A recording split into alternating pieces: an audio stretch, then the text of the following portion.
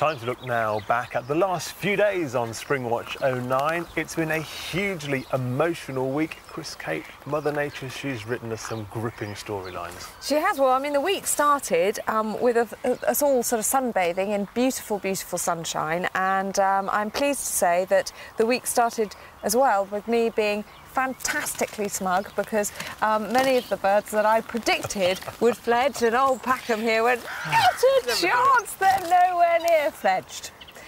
So yeah, I had a very, very cracking start to the week. A great start to the week, but then of course, Chris, the drama kicked in.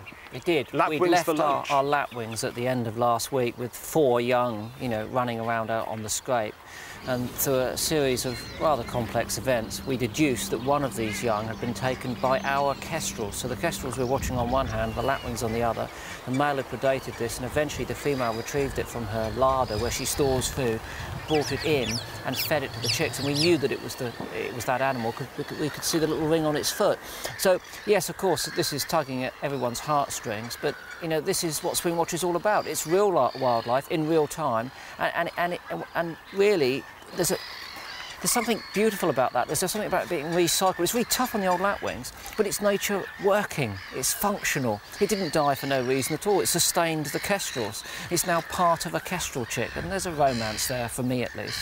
Well, it is that natural cycle. It is about survival of the fittest, and we saw that also in Wales with Simon's dippers. Those poor chicks about to rush into a torrent of water. God, talk about heartstrings and drama. I mean, it really was, and I think, as Simon said himself, it seemed to be the perfect nest site. No predators could get in there. It was tucked away in a wonderful, secretive place. But with this big downside, which was the only way to fledge out of that nest was to fall into, as you said, a great torrent of water through a sort of sluice gate and out into the river. Now, dippers, as we all know, are very adept at being in water, but if you've just fledged, I mean, usually our birds, the birds we were watching fledging, have a little bit of time to get used to being out of the nest. It's quite discombobulating for them, and you sort of see them out, slightly blinking in the sunlight, going, crikey, where am I? And quite often they'll just hop back into the nest. For the dippers, it really was sink or swim. Why do you think it is that the parents, they didn't go and rescue it? I mean, realistically, what could they have done? There wasn't anything they could do. They couldn't kind of throw out a small dipper-sized, rescue, whatever it's called. Life buoy, exactly. I don't think there's anything they could have done. No, I wonder though, what were they thinking? Wouldn't it be amazing to get your mind into that of a dipper when you put so much effort into rearing this youngster and then almost immediately at the very first hurdle it falls? I mean, do they think disappointment? Do they think failure? Do they think desperation?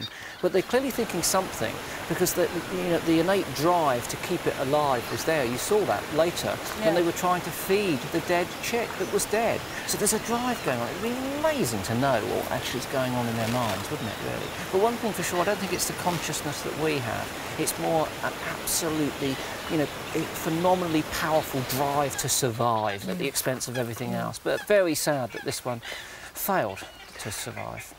Away from the birds, we've seen lots of mammals this week. Gordon's been playing with badgers and cats, somewhat surprisingly, down in Essex, and you had a great moment with the otters earlier this week. That was absolutely fantastic. I mean, it was kind of ironic, really. We were on a film about urban otters, the wonderful good news story that our rivers are getting cleaner and otters are coming back into our cities. And I use what's called open talkback, so I hear everything in my little earpiece here that's going on while the programme's going on. People think I'm mad that I can have all these voices in my head at the same time, but that's just the way I've always worked. We've always had another story. That's another story. But after the therapy, after the therapy, you got rid of most of the early ones. And but this I one heard, voice. well, yes, I heard one voice.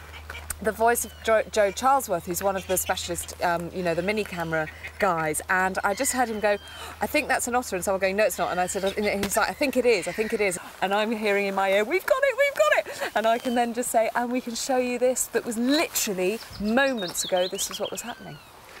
your face was an absolute picture, absolute delight for the second time this week, because you've been busting all week with the bustards. Indeed, the bustards were a great story, and for the first time in 170 plus years they had 2 chicks hatched this week, and I was down there last Sunday. I was driving up the motorway to get here, got the call, turned round and drove maybe a little faster than I was when I was leaving, so that I could see those chicks. And I was one of the first people to see them, and that was very special. And to be able to break the news as well was a real privilege, because I followed this project for some time, and so to be able to say, Springwatch world exclusive bustards back in Britain, it was great, really good.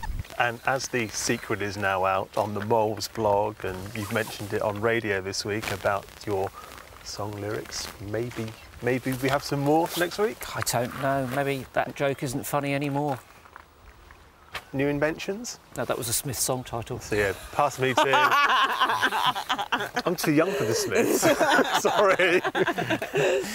Well, that one slipped in so easily. Maybe there's a chance for another 4. Who knows? There's another gag there, but we won't. But new inventions. Yeah, I've I've got one more invention up my sleeve, but I'm going to spring it on Kate at the last. Oh, we can look forward to that then for next Thursday. Guys, thank you very much for your time. Yeah, Springwatch, of course, back Monday, 8 o'clock on BBC Two, and live webcam action here online throughout the weekend.